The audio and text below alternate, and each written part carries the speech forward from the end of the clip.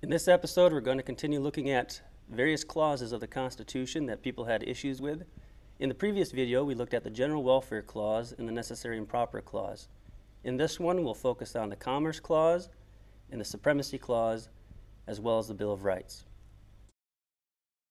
The constitutional clause whose faulty interpretation has caused more mischief than any other is arguably the Commerce Clause, found in Article 1, Section 8, Clause 3. It grants Congress the power to regulate commerce with foreign nations and among the several states and with the Indian tribes. To understand the original intent of this clause, we need to define key terms. First, what did the framers of the Constitution mean by commerce when it speaks of the power of Congress to regulate commerce? It turns out that it is impossible to find a mention of commerce at the Constitutional Convention or in the Federalist Papers that clearly refers to anything other than mere trade or exchange. Thus, the term commerce used in the Constitution means only trade and exchange. The term commerce did not include the production of things that are subsequently or later exchanged in commerce, such as manufacturing and agriculture. It did not mean, as modern interpretations would have it, all gainful activity whatsoever. If commerce clearly referred to trade or exchange, what did among the states mean? According to scholarly consensus, the original meaning of this phrase involved commerce between one state and another, not commerce that occurs in one state and merely concerns or has effects upon others. Thomas Jefferson, repeating the intentions of the framers, explained that the power given to Congress by the Constitution does not extend to the internal regulation of the commerce of a state, but to its external commerce only. That is to say, its commerce with another state, or with foreign nations, or with the Indian tribes. Likewise, James Madison wrote that the phrase, among the several states, grew out of the abuses of the power by the importing states in taxing the non-importing state, and was intended as a negative and preventive provision against injustice among the states themselves, rather than as a power to be used for the positive purposes of the general government. Finally, the word regulate in the 18th century meant to make regular, that is, to cause to function in a regular and orderly manner, as opposed to the word's modern meaning that suggests micromanagement and control. The Commerce Clause was intended to grant Congress the power to keep states from raising protectionist barriers against interstate trade. During the times of the Articles of Confederation, states were taxing goods from other states. They were experiencing economic wars that threatened to become physical wars. Thus, the clause was meant to provide for a giant free trade zone throughout the United States, thereby making commerce regular, and to prevent the states from obstructing commerce by leveling discriminatory taxes and the like against the goods of other states. Federal abuse of the Commerce Clause is well demonstrated in several cases. We will look at two that clearly show the interpretation of the Commerce Clause has deviated from its intended purpose and is used to justify federal powers that the framers could scarcely have believed.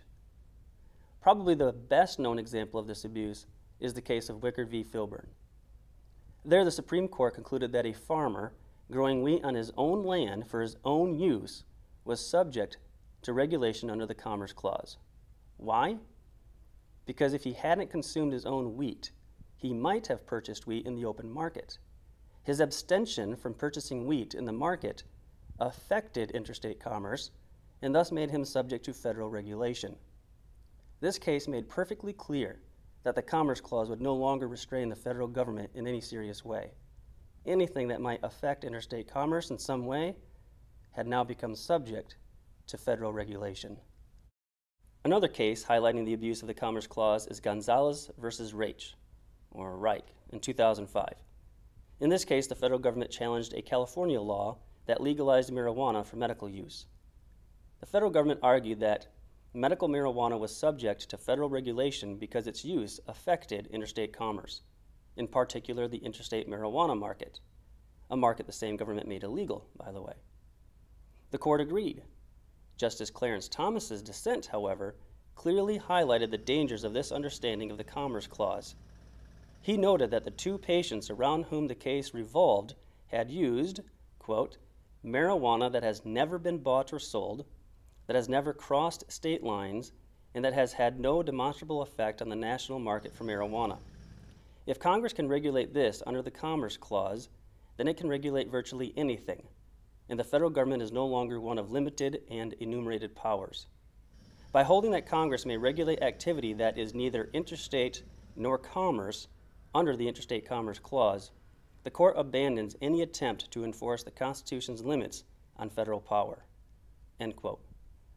The logic of Justice Thomas's argument is inescapable. If the broad interpretation of the Commerce Clause is correct, then no aspect of American life is exempt from government oversight. Next, we look at the Supremacy Clause, which says, "This Constitution and the laws of the United States which shall be made in pursuance thereof shall be the supreme law of the land." It is often argued that when local or state laws contradict federal laws, because of the Supremacy Clause of the Constitution found in Article 6, Clause 2, overrule the local and state laws. This is true, according to the Supremacy Clause, only when the laws created by Congress are constitutional, are made in pursuance of the Constitution, meaning federal laws that contradict the Constitution do not overrule local and state laws. Finally, the Bill of Rights. Why were the Bill of Rights, the first 10 amendments, added to the Constitution? Those concerned that the new Constitution may be interpreted in a way that would contradict its intended purpose and gradually centralize more and more power into its hands at the expense of state sovereignty and individual liberty, insisted for their support a Bill of Rights be added to further protect state sovereignty and people's natural rights from this new federal government. Upon this request or demand, some argued it wasn't necessary.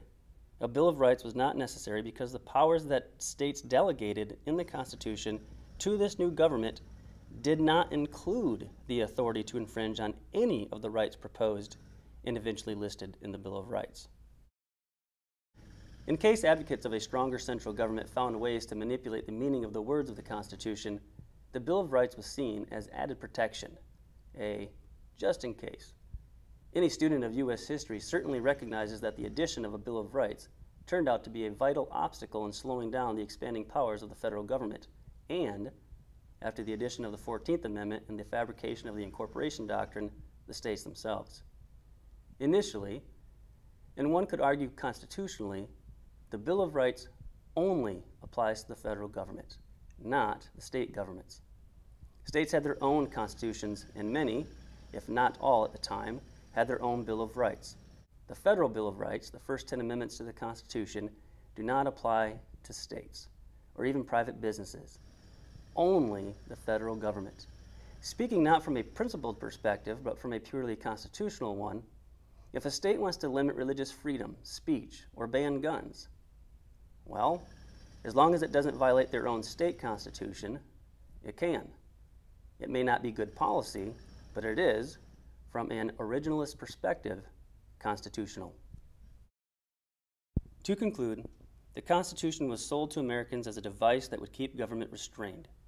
The General Welfare Clause, the Necessary and Proper Clause, and the Commerce Clause, Americans were promised, did not expand federal powers beyond those enumerated in the Constitution.